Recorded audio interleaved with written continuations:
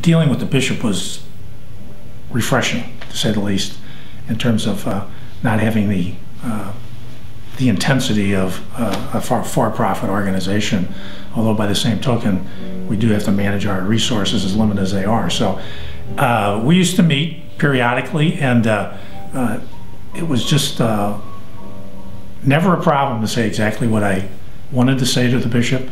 And I found conversations with him to be very open, very frank, stimulating at times, humorous at times. He's just a fun person to work with. Bishop Braxton and I became familiar with Bishop Braxton roughly 3.5 years ago, whenever he was a patient at our hospital, and I was honored and willing to usher him and lead him around, make sure his care was taken care of and so forth. And then from there, we've just built a relationship over the past 3 years. I was born and raised a Catholic, and never really got close or familiar to with a bishop until just recently.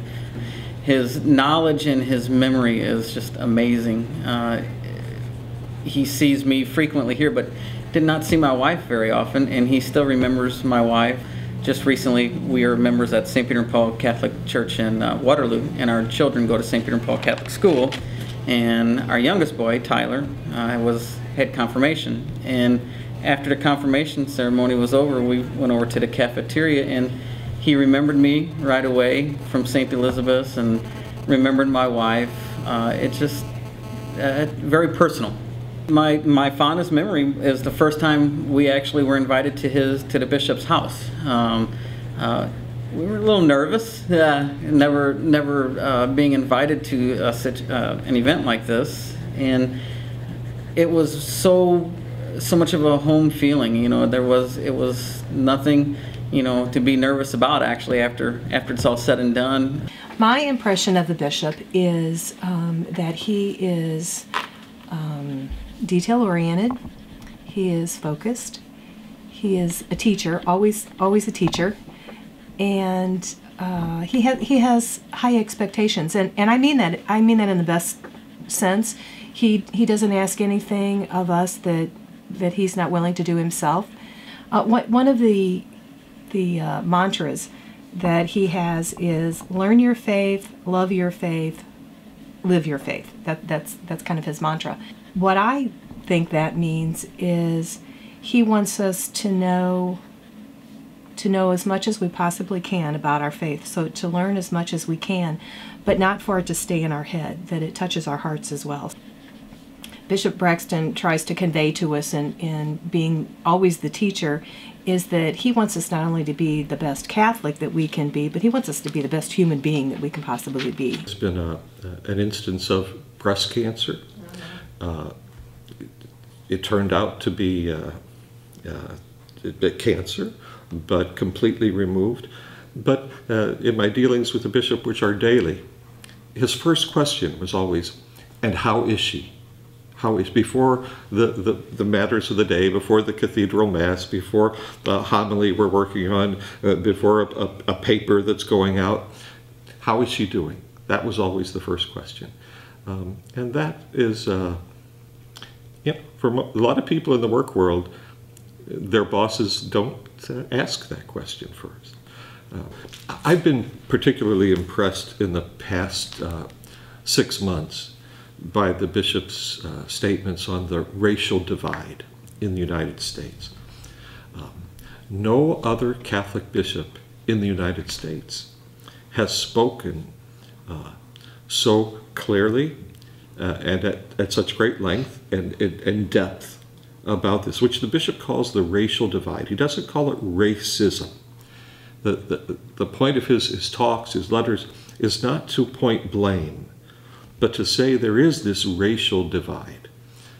It's among the people of the United States, and we have to admit it's among Christians. But Bishop Braxton has tackled that subject, which is not easy, and has done it with, I think, fairness and with some insight that's very valuable for Christians in the United States?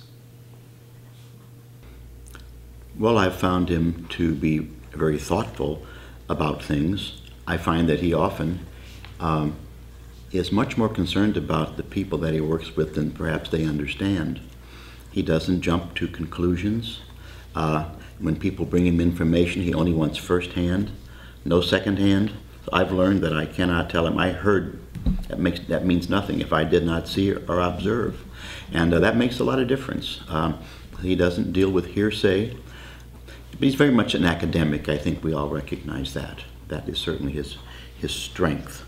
And that's where it makes a little difference, I think, his style, as opposed to the previous bishop, who was not, I won't say he was not an academic, but not in the same way, you know. And even going back to the bishop, my first bishop that I remember, Bishop Zurwest, who was a native son, and, you know, from a family of politicians, all of this played into how he exercised. So to me, it's another style of being bishop that I have been able to observe. And I guess being sort of on the inside, I get to see the good parts of it. And I see sometimes where he's criticized, well, frankly, it's just not true, but they're speaking from what they know. And the fact is they don't know. He will focus, he has a very good focus about things. And when you become the focus, and it's for a good reason, it really strikes you, because you know anything else could have been the focus that day. Along that same track, then, I digress beautifully, you'll see. But I've learned not to, if I know what he's focused on that day, I don't bring anything else to him. It's not worth it. He stays where he is, and he wants to get that cleared first before we move on to something else. But he shows concern. The number of times that he's called people when they've had a death in the family. And when I'll hear from these families later how surprised they were. And it's a different side of him. I thought at first he just did it routinely, but it's not. It's done deliberately. And he'll look for some contact with that person before he calls them. So he understands the circumstances. It just takes a concern that I don't often observe in a lot of people.